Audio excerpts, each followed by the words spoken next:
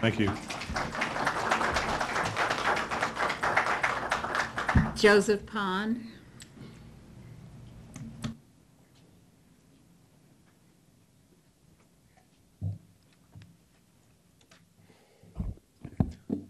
Good evening. My name is Joseph Pond, and I would like to talk about the Backyard Chickens Alliance of Cobb County. Our goal is to change the zoning ordinance that essentially outlaws backyard chickens in Cobb County through gaining community support and working with the Board of Commissioners. Chickens are becoming more common and more popular in the backyards of urban communities.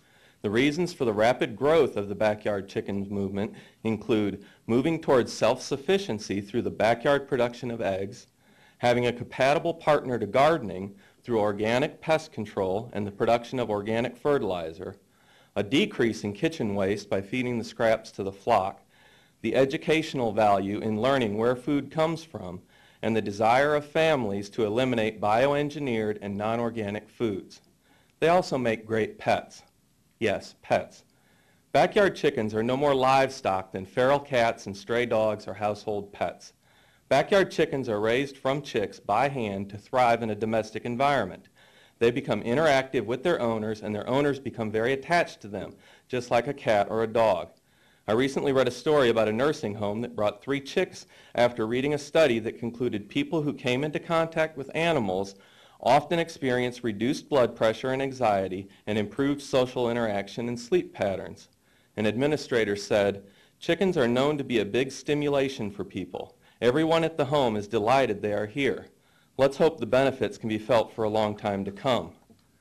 Backyard chickens are kept in a multi-purpose pen that includes a coop, hen houses, and a built-in run.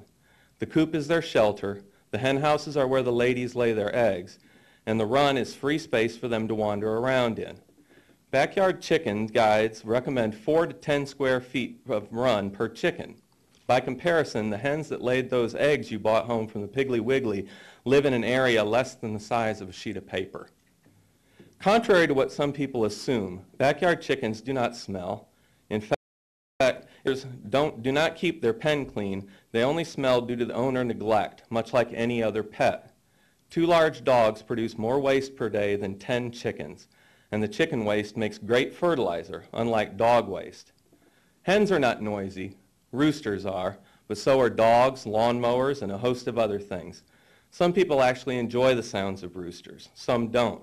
And no, you do not need a rooster for the hens to lay eggs. There is no case on record anywhere where chickens have lowered the property values of surrounding houses.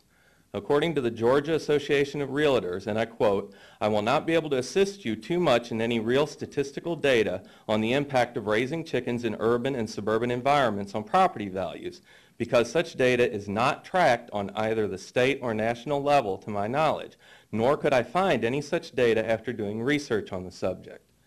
On the contrary, living green is so fashionable that some realtors and home sellers are offering a free chicken coop with every sale. You have heard of cities having tours of homes. Now cities, including Atlanta and Decatur, are having tours of chicken coops, where people are showing off their high-end and very well-decorated backyard chicken coops. Backyard chickens are allowed in Alpharetta, Roswell, Dunwoody, and Smyrna, just to name a few places in the metro area. They are doing just fine.